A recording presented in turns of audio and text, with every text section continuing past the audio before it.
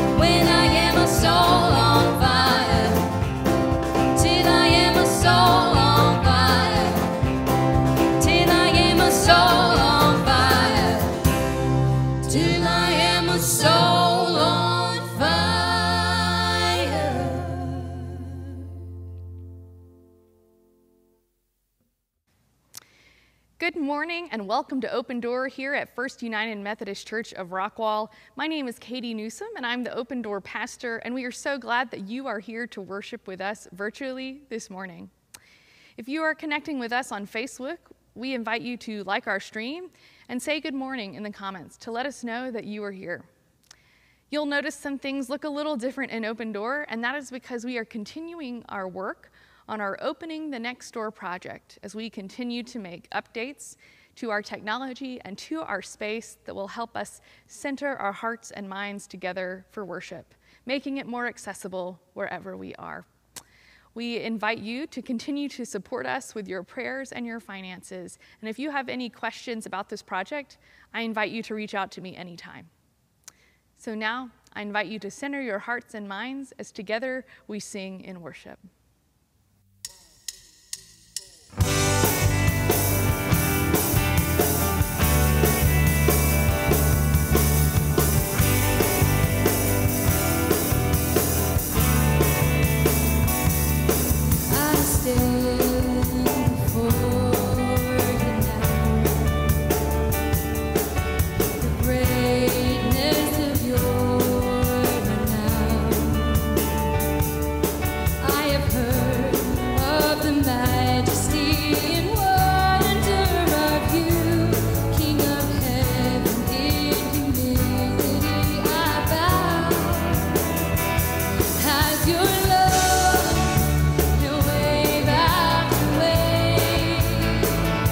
Right.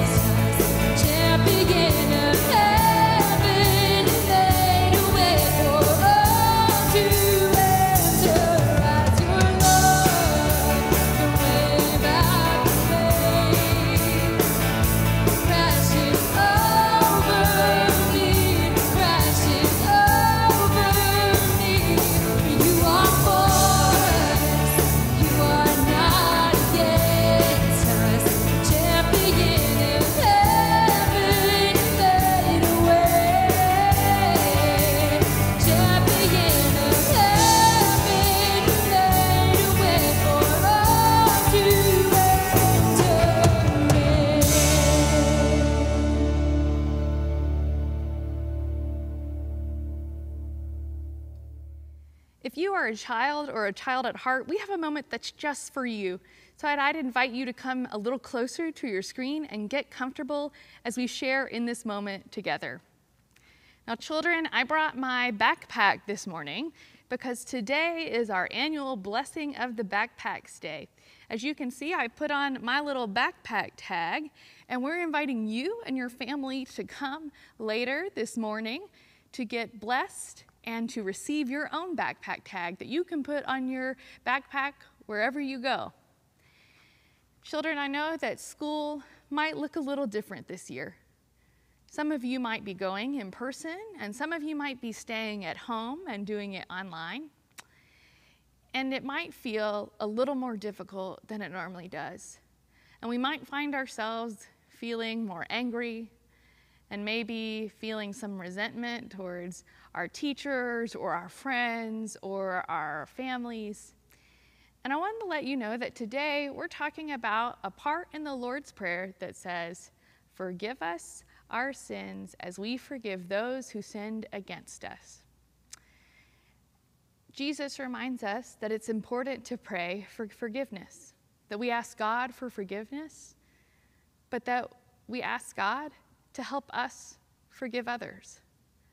And so as you are starting school, and as you might be finding yourself frustrated or angry because things didn't go the way you hoped they would, I pray that you'll remember those words and that you'll work really hard to help forgive those who might have wronged you or might have hurt you, and ask God for forgiveness too.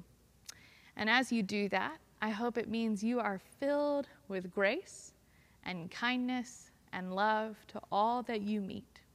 Will you pray with me this morning? Dear God, thank you for this day. Help us to forgive others as we seek to be graceful. We love you.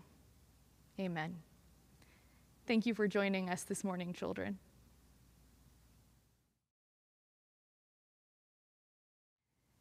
Church, I'd like to share with you an update on our capital campaign, the Trinity Project, Becoming One. On July 26th, our campaign leadership announced that 279 households are committing $2,765,063.28 over 3 years in support of the Trinity Project. And last week, our First Fruits offerings continues our giving to the campaign with $308,233.82 offered to God and our church in support of the Trinity Project. During Sundays in August, we're inviting you to stop by our church from 9 to 2 to offer your First Fruits offering for our campaign.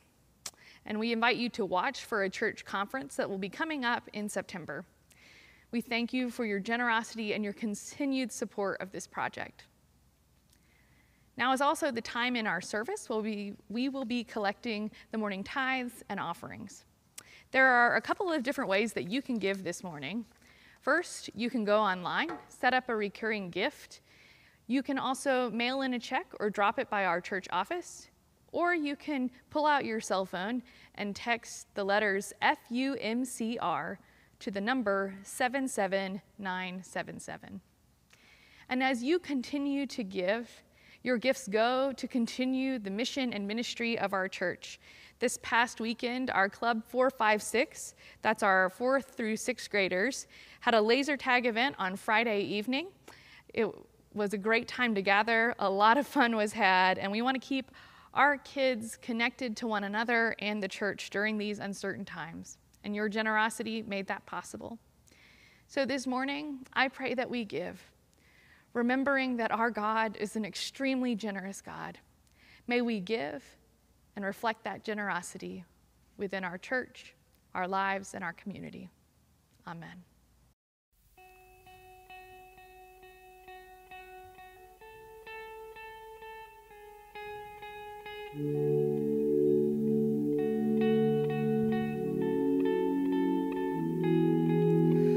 God of creation, there from the start, before the beginning of time.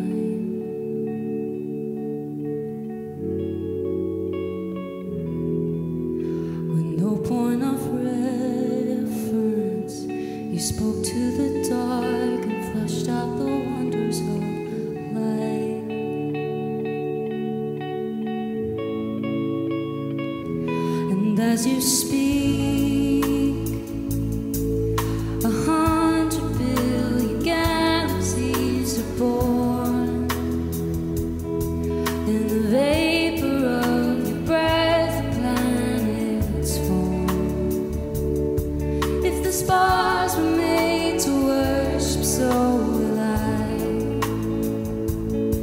I can see your heart in everything you've made.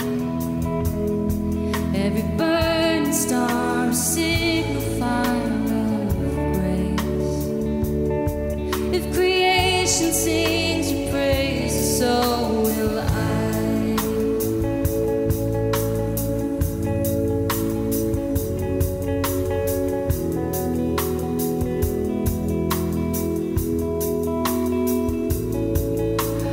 God of your promise, you don't speak in vain, no syllable empty or void.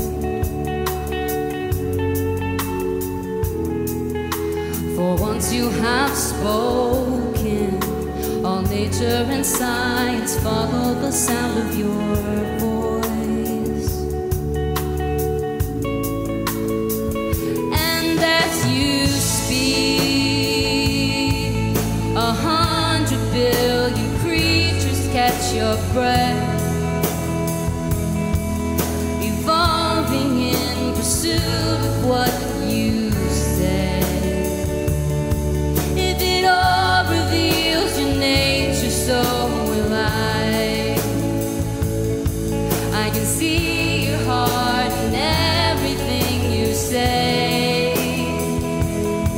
Every painted guy, a canvas of your grace. If creation still obeys you, so will I.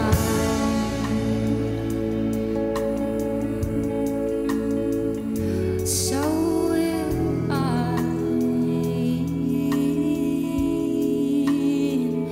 So will I.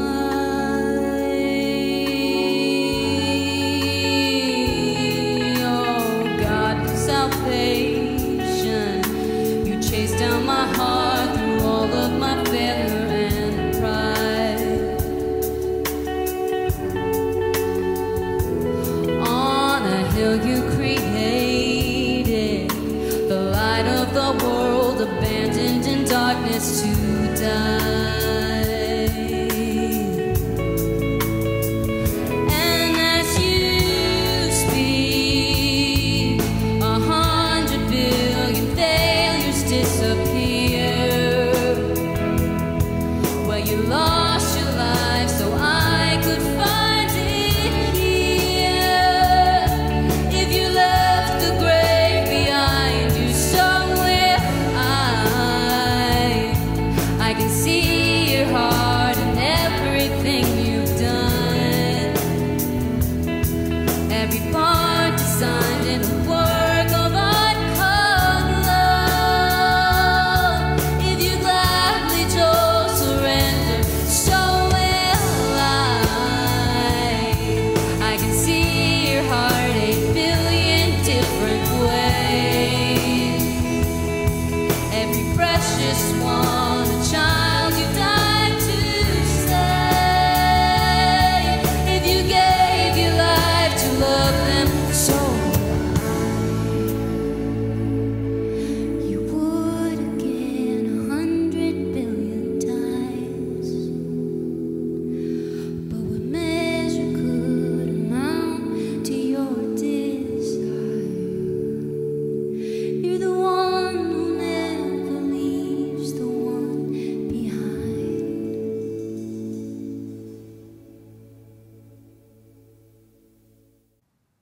As we center our hearts and minds for prayer this morning, we give thanks for the gift of prayer that unites us together in spirit, even as we worship apart.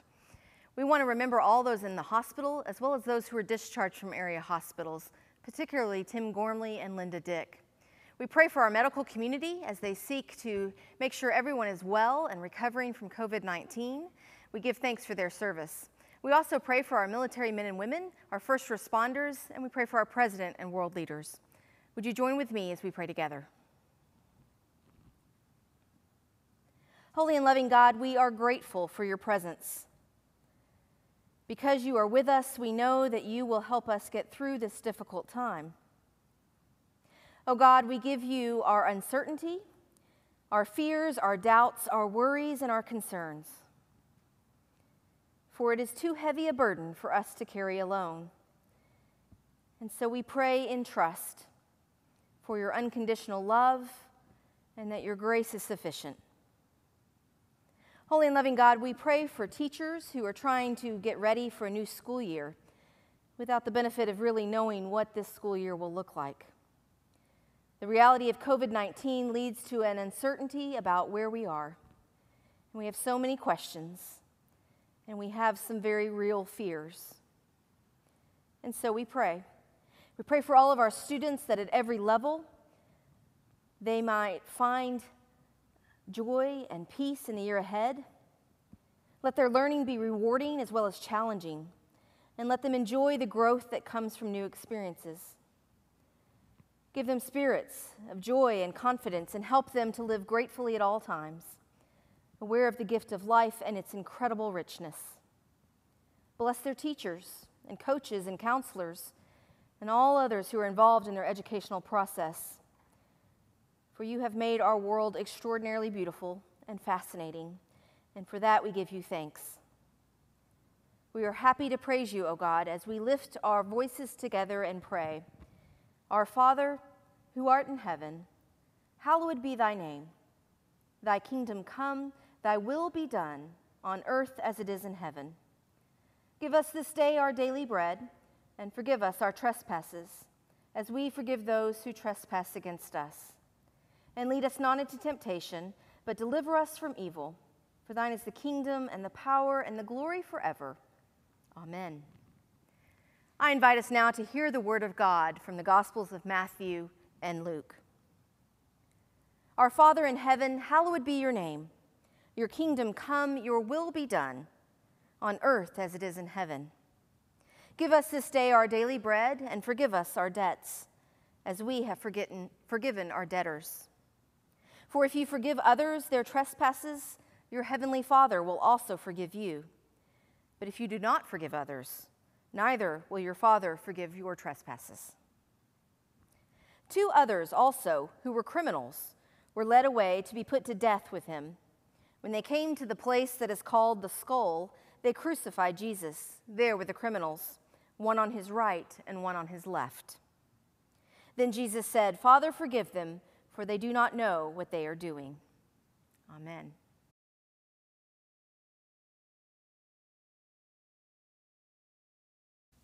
Good morning, church.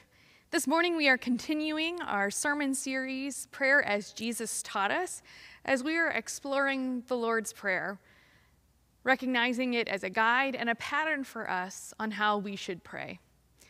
And I'll tell you, church, I've had the great privilege of serving a number of churches and had the privilege to watch little children who don't even know how to read yet, come to worship and be able to recite the Lord's Prayer because they've learned it in worship or they've learned it at home with their families. So it is my hope that here at Open Door, all of our children know the Lord's Prayer, this prayer that Jesus taught us. And I'll have to tell you about a story of the Lord's Prayer when I was working at another church. I was doing the children's moment, and we were talking about different names for God. And I asked the children, what are the names for God? And one child said God, and another child said Jesus, and this little girl, as confidently as possible, shouted at the top of her lungs, Howard! God's name is Howard. Of course, eruption from the congregation in laughter. Said, I don't know if that's one of God's names. She said, no, God's name is Howard. I said, well, tell me how you know it's Howard. And she said, you know, when we say that prayer, we say, Howard be thy name. We know these words. But sometimes when we pray, I'm not sure we always stop to think about the words. This morning, we're looking at that phrase in the Lord's Prayer that says, forgive us our trespasses as we forgive those who trespass against us. The pattern of this prayer tells us that every time we pray, we are meant to ask for forgiveness. And you have to remember that the early Christians would pray this prayer, the Lord's Prayer, 3 times a day. Do we really need to ask for forgiveness that many times? Do we really do that much bad? I haven't murdered anyone. We haven't cheated on our spouses. I think sometimes we think that because we haven't done these big bad things, we're generally good people, and we don't really have much to ask forgiveness for. But we have to remember that sin and evil can happen in 2 ways, both action and thought. We know that we have to ask for forgiveness for the ways in which we've hurt other people, but I think that we often forget that our thoughts count here. In our minds, we can experience lust, pride, envy, etc. And as we think about these things and focus our minds on them, they can become a problem for our hearts too. We know the greatest commandment: love God and love neighbor. And we know that we are to be people who love our enemies, and we are to be people who practice compassion and seek justice and mercy. And we are to share with those in need. But I have rarely met a person who can say that they do this well and good every single day, or a person who says they don't need forgiveness. More commonly, I have met people who feel arguably too much guilt over not getting these things right every day. People who struggle to believe that they can be forgiven. I have had all sorts of folks come into my office and share with me their dark secrets, the worst things they've ever done. And I've heard it all. And as folks come to me and they ask that question, can I be forgiven? It's so easy to say yes. The Greek word metanoia was used to talk about repentance. This is a changing of mind and changing of heart. And when you repent, God longs to forgive you. And so with those folks that come to me, how easy is it to say, you are seeking forgiveness and you are forgiven? And sometimes it's easy for me to say this to others, but a lot harder for me to say it to myself. Every time you pray, ask for forgiveness. God longs to forgive you. This is the moment. Take it. God would love to forgive you. And I know in our scripture, there are words that get used in this phrase. Forgive us our debts, forgive us our sins, forgive us our trespasses. And I want to share with you a little about these words, because sometimes I think we get a little lost in them. Jesus spoke Aramaic, and as people were translating what Jesus had said and was writing it down in Greek for our Bible that we now have, people were trying to find those words that best described what Jesus had said in Aramaic. And in the Gospel of Matthew, the passage reads, "Forgive us our debts as we forgive our debtors." Luke says, "Forgive us our sins." And in fact, in Matthew, the only line that Jesus feels like he has to go back and explain a little bit more is this one about forgiveness. In Matthew 6:14, Jesus says, "For if you forgive others their trespasses, your heavenly Father will also forgive you. And if you don't forgive others' trespasses, your Father in heaven will not forgive you." What do these words mean? The Greek word for debt here means owing something to someone else, and it's usually money. This metaphor is used over and over again. Jesus uses it over and over again because he is primarily ministering to the working class. In first century Palestine, working class people knew what it was like to borrow. Everybody borrowed. If you were a farmer, you had a crop that was harvested once a year. So at the harvest, you made all of your money for the next year. But then there was a long time between harvest to harvest. So for the next year, working class people would borrow money, perhaps to buy seeds to plant for the next harvest, or perhaps when a family member got sick, to buy the medicine and the care that they would need. So when you borrowed, what you pledged was a portion of your crops. And additionally, most of these farmers did not own the land that they planted and harvested their crops on. So a portion of their crops went to paying whomever they were renting land from. So what happens when they can't pay what they've borrowed? And if you didn't pay or couldn't pay what you had borrowed, you would go to the person you owed money to and you would beg them for mercy. Hopefully you had a merciful lender who would give you more time, like another 30 days to pray. But what happens if the harvest had already come and you still couldn't pay? You literally couldn't change your situation for more money, and you have what you have at that point. Maybe you can find another way. Maybe you borrow from someone else in order to pay who you owe, creating a landslide worth of debt for yourself.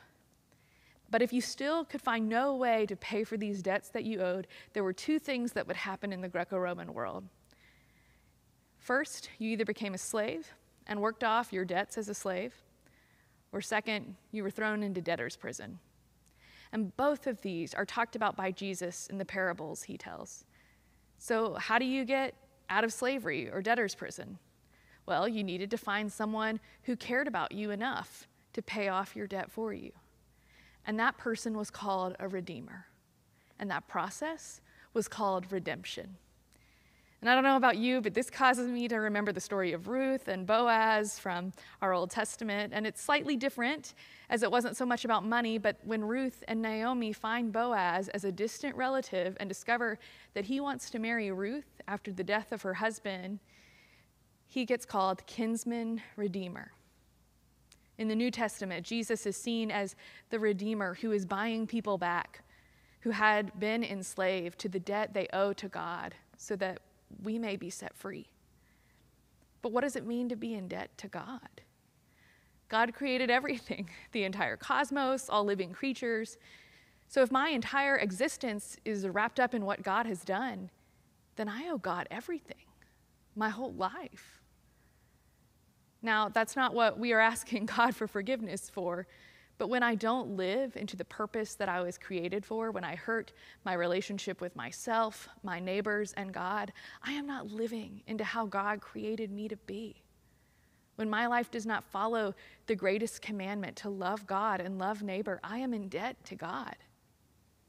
We talk about atonement as a word in Christian theology, and I think a lot of people attach all sorts of different meanings to it. But it is used to describe when our relationship with God has been hurt by something we have done. It's our work to seek to make amends.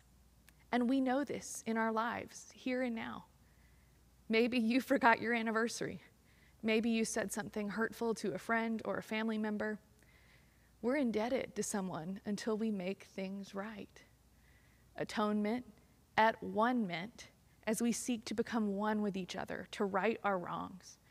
Every time we have turned our back on what God wanted us to do in the ways we treat ourselves and others, we become indebted to God. And the reality is, if I were to sum up what that debt looks like in my own life without forgiveness, in some sort of numerical form, we'd be able to see that I am way too far in the hole to get out. I'd be sent to debtor's prison. And fortunately, as Jesus reminds us in this prayer, pray and ask for his forgiveness for your debt. My friends, this is the good news. When the world withholds forgiveness and mercy from you, God is a merciful master who will always, always forgive you and your debts. God is the kind of master who will forgive you. God is the kind of landowner who will release you from your obligations. And in Luke's gospel, the language Jesus uses is a little different. Forgive us our sins. The Greek word for sin here is hamartia, and it's a word that has multiple meanings within multiple contexts, but in a Roman context, this word was connected to archery, and it meant to miss the mark, and literally it meant missing the mark with your arrow. And in a Greek context, this word was used in the context of a Greek tragedy, primarily meaning an error of judgment or a tragic flaw. And so in both the Septuagint, which was a Greek translation of the Old Testament, and our New Testament, which was written in Greek, the term hamartia began being used and was defined as sin, ranging from involuntary mistakes to serious offenses against a deity. But this is what sin is: falling short of where I should go, missing the mark, failing to live up to the ideals of living in righteous relationships with God, self, and others. Do you ever fail to live up to your ideals? Fallen short of the person you were created to be? When we pray these words, this is forgiveness of the times we fall short of God's will and of the path that we are on. We're praying, bring us back to that right path. I know that I have trespassed, I have missed the mark, I have offended God and other people, and I know you have too. And so when we pray daily, we ask for forgiveness. Forgiveness in Greek means to let go. And wouldn't it be nice if we could just leave this phrase right here: forgive us our trespasses, and God does this and is gracious and merciful, the end. But the phrase doesn't end here. And this is the part that is hard. Forgive us our trespasses as we forgive those who trespass against us. I mean, yikes. Listen to what we are saying. In the same way I forgive other people, I want you to forgive me, oh God. Do you want to pray that? This is a really big idea, that God is gracious and merciful and wants to extend grace to us, but God is expecting that grace and mercy to rub off on us. One of the ways that we healed the world is by learning to be more gracious and merciful. We learn to be more graceful, even as we seek things like righteous justice. And part of what is wrong with our world is that we think that justice means holding on to resentments and grudges and trying to get even. And this happens in politics, marriages, friendships, all of it. It is the start of wars around the world because we hold on to these things rather than releasing them.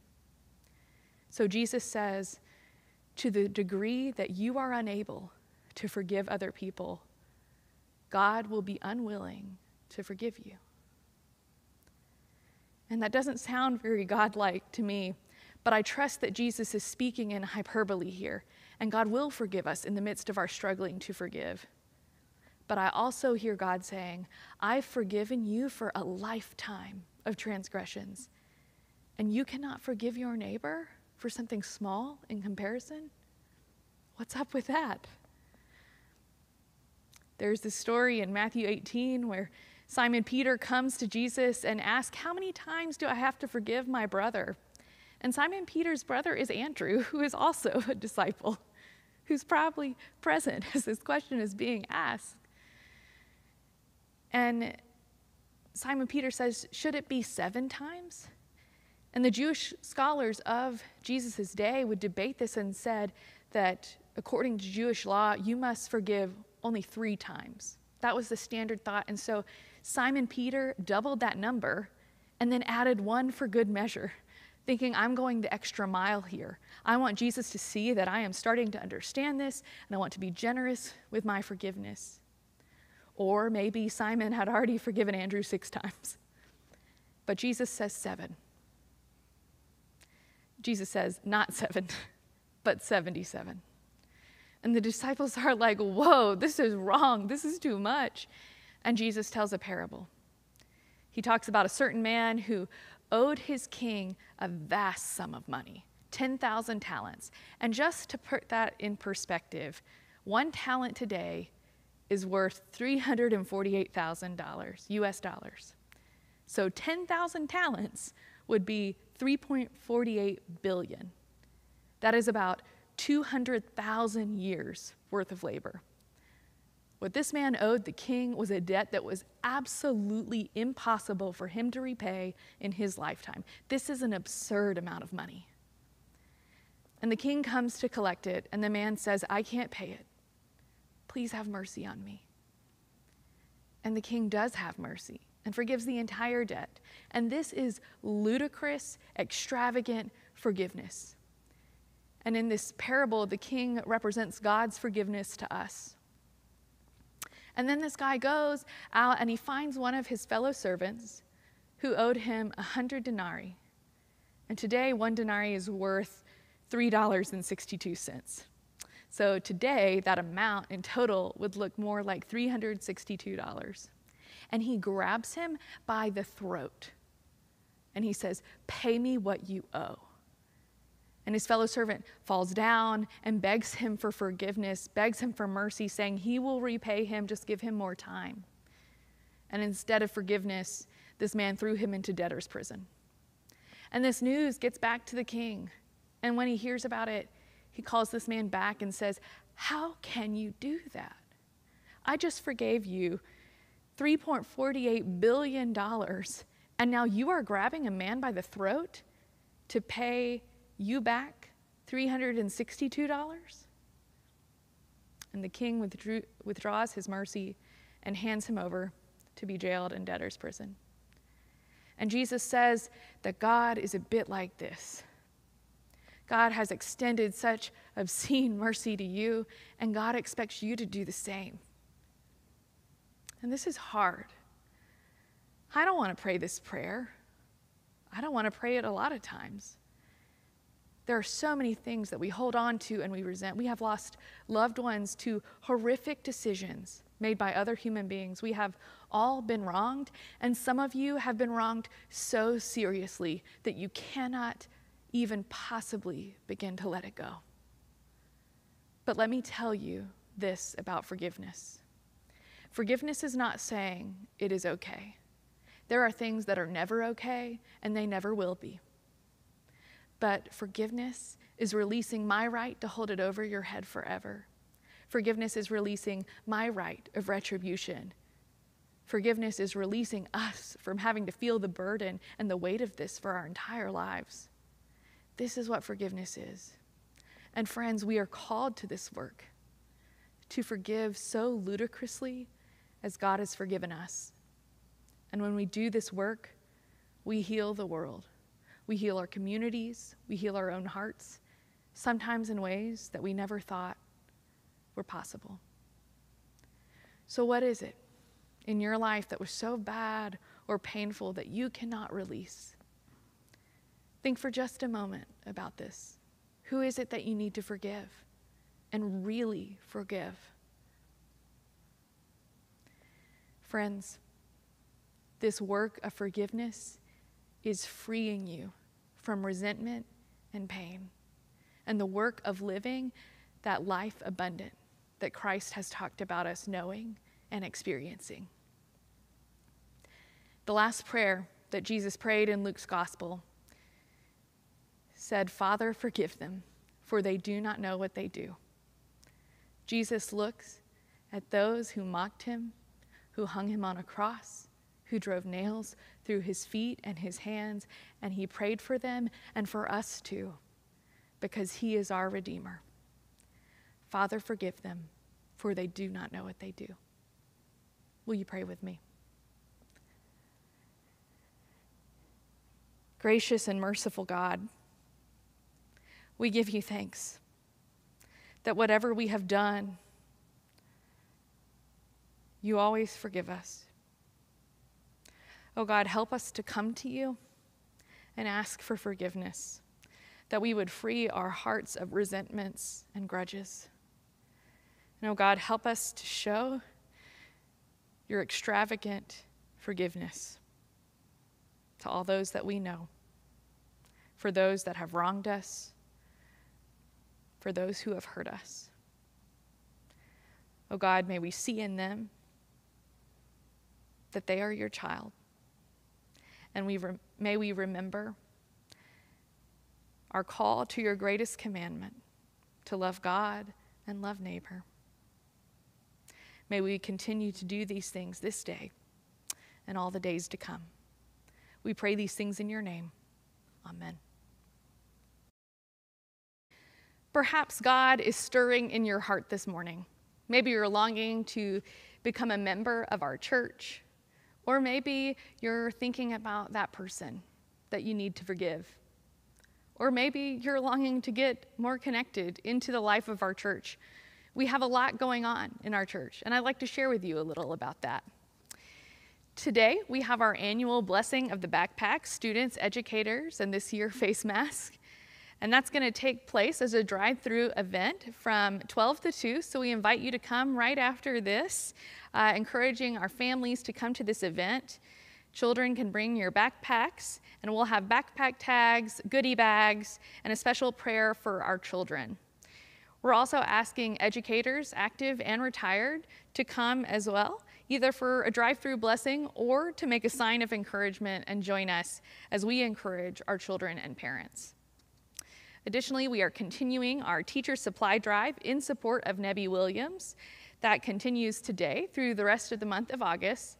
You'll notice we have our blue barrels set up outside our church, so you can drop off school supplies anytime in those blue barrels. And we have a list on our website of the specific supplies that Nebby Williams needs.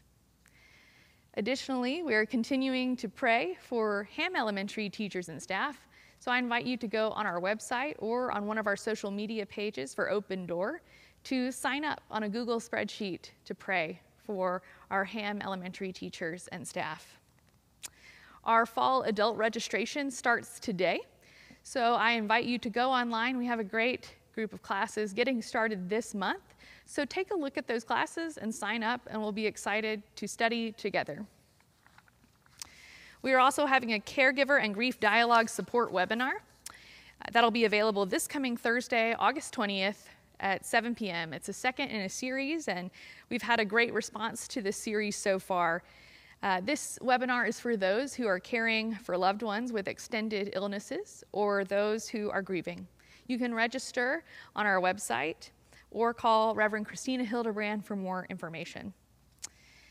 We will not be continuing in-person worship for the month of August, and we invite you to continue to look at our plan as we make updates about how we will continue in our COVID response. As you can see, there's a lot going on in the life of our church and a lot to connect to. And if in your faith journey you long to get more connected or even to talk with a pastor, you are welcome to talk to myself, Pastor Christina, or any of our pastoral staff at any time. It would be our honor to journey aside you for your faith journey. So now, let us prepare to sing our final song in worship.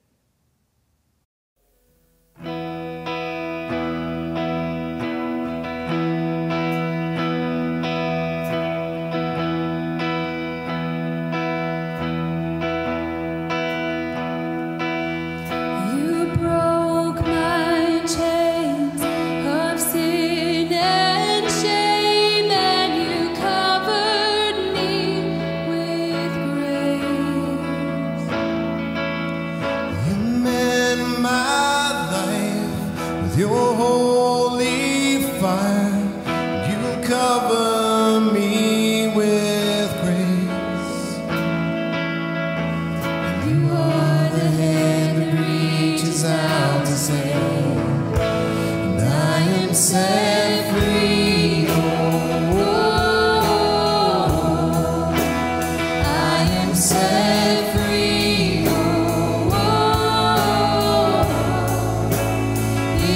It's for freedom that I am set free.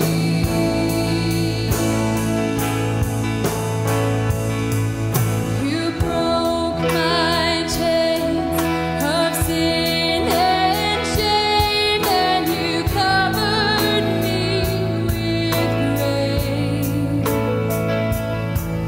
You mend my your holy fire, you cover me with grace.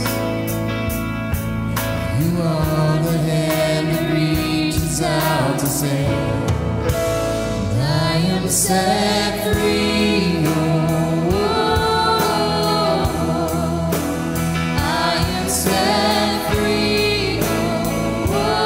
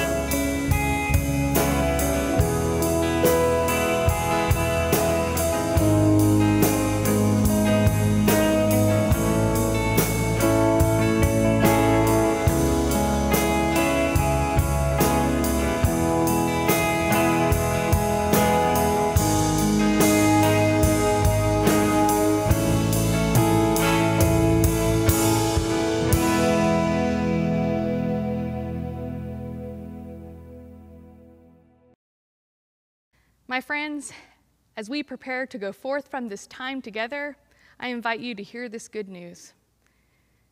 We serve a generous God who extends merciful forgiveness to us always. So may we go forth and extend our own mercy and forgiveness and grace to all those we encounter. And all God's people said, amen. Thank you for joining us today in worship. We look forward to seeing you again next week, and we hope you have a great week. But first, don't forget to grab your backpacks and come on by the church for the backpack blessing. And don't forget to get your backpack tag when you're here. See you soon.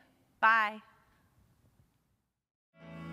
You are the hand that reaches out to save, and I am saved.